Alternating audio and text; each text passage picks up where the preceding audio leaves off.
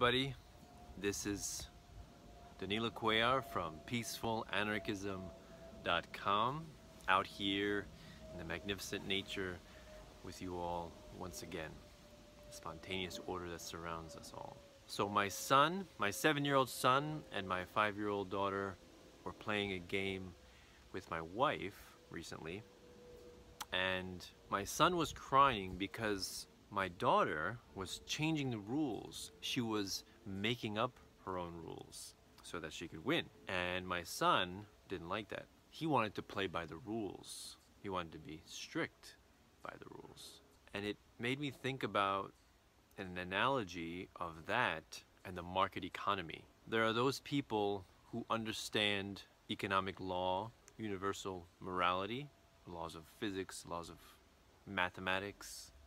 These laws are unchangeable, unalterable, immutable. They are discovered.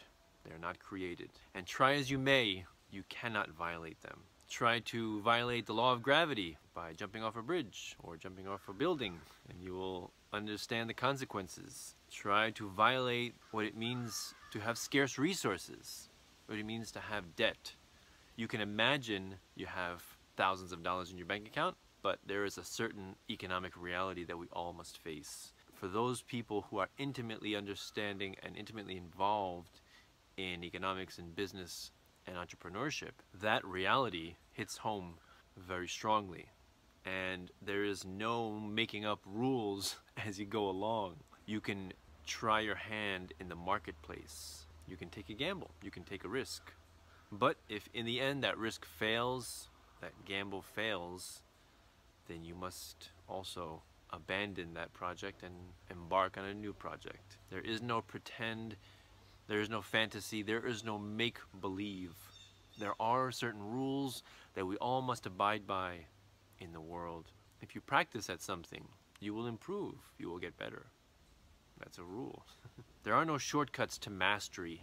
There are no warp zones in the real world. There's only dedication, perseverance, and hard work. And those people who are more logical minded, more rational minded, as my son is, and interestingly enough, my son is also very much interested in mathematics and chess, which I am also interested in. I'm a big chess player. In those disciplines, in those fields, there are specific rules, specific guidelines in which to conduct oneself. And although they are strict, once they are understood, there can be beauty and creativity in that paradigm. But if you make up rules in chess, if you make up rules in any game, you are no longer playing that game. You're playing a different game. You're playing a make-believe game, a fantasy game.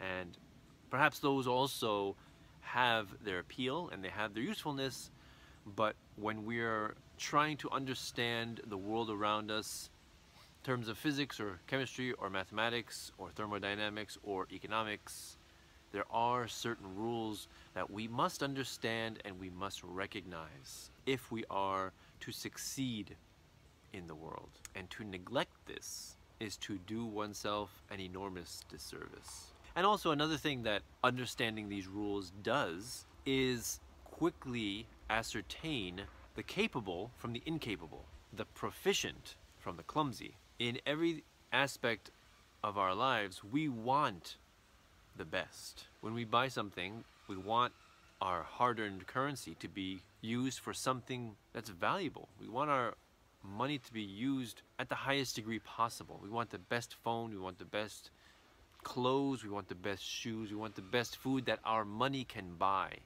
Nobody wants to waste their money recklessly. Well, perhaps if you're intoxicated, but for the most part, when people understand the difficulty in acquiring resources and acquiring money, you don't squander them haphazardly.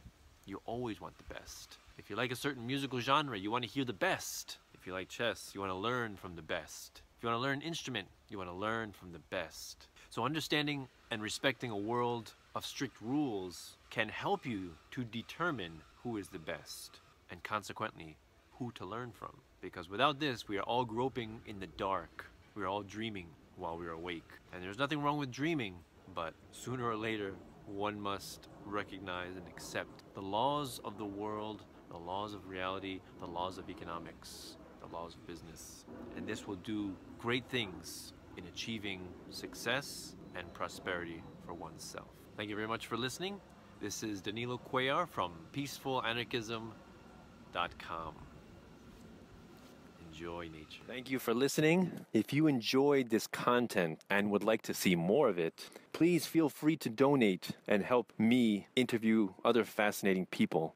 You can do so through Patreon. That's patreon.com/peacefulanarchism to help me out. $1 a show is all I ask. If you feel so inclined to donate more, please feel free. It will only assist me in spreading the message of freedom and voluntarism that much farther and that much more efficiently.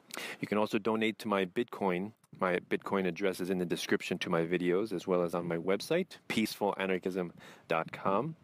And while you're on my site, there's a donate button to donate through PayPal.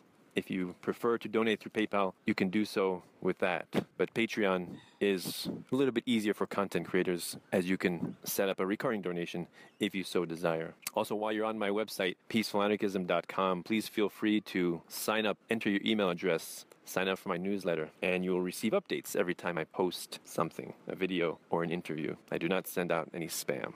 Or you can also follow me on Facebook under facebook.com/peacefulanarchism or facebook.com/Danilo Cuellar 3, I believe, Danilo Cuellar 3. So either one of those methods, if you are able to donate, I would be most appreciative. Thank you very much for listening. I hope you have a magnificent day.